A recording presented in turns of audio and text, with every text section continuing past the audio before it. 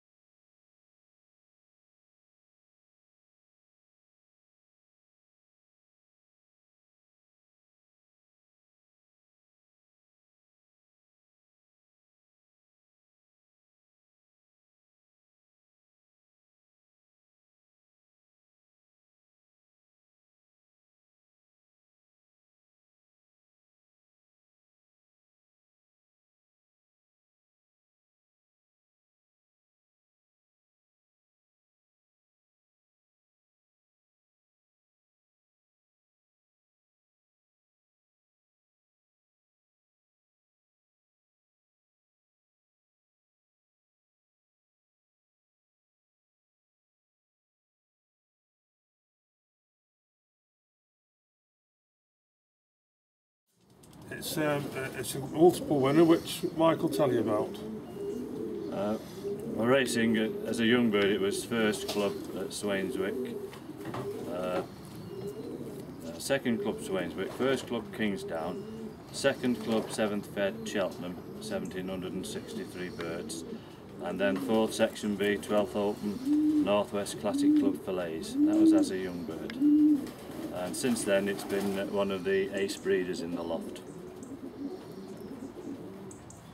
What's it bred? Is it bred any decent pigeons? Or? Now it's bred, in its first year breeding, it bred our combine cock, who was 10th Section L, 100th Open National Flying Club Fougères.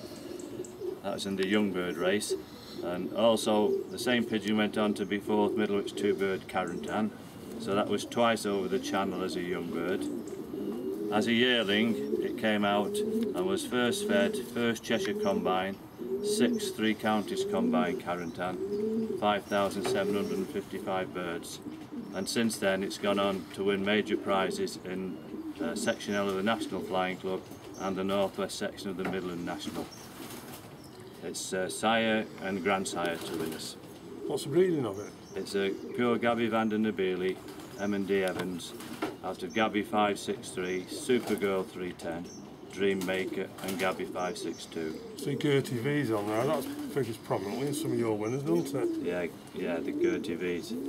They were the Cohen Mindenhood birds that M&D Evans bought in. Right, so that's lot 28, a blue cock.